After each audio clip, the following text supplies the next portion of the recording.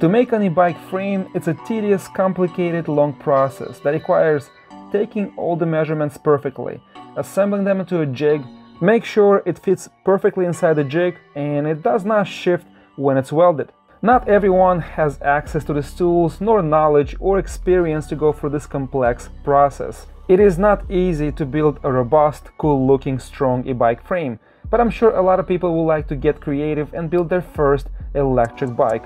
So this approach can really simplify and can speed up drastically the build time, also reduce cost. It is 2D, so making two sides perfectly, it's so much easier water jetting the parts. It does not require a frame jig, and the most important part, no welding. You can really get creative here, design and cut this on the water jet in any size or design on the fly.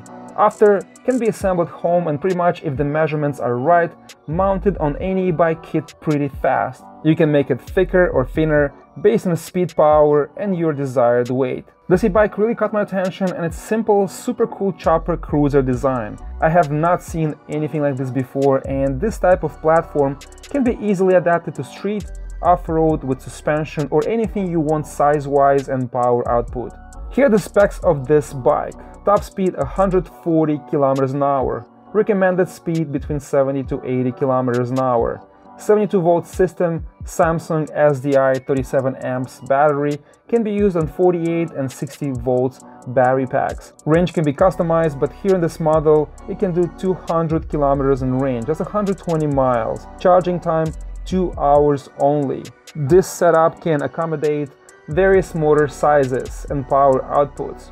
Here we have the motor uses Crown TC100-TC40-100. Material, it's 8mm thickness, 6082-T651 aluminum.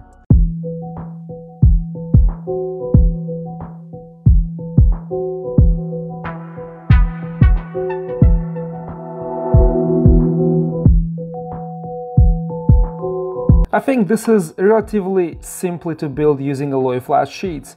Also here you can use carbon fiber to reduce weight and make it a more futuristic design, reinforced for better structure if you want to go fast. If you're on a budget, fiberglass homemade pieces or purchased sheets can help big time in this DIY.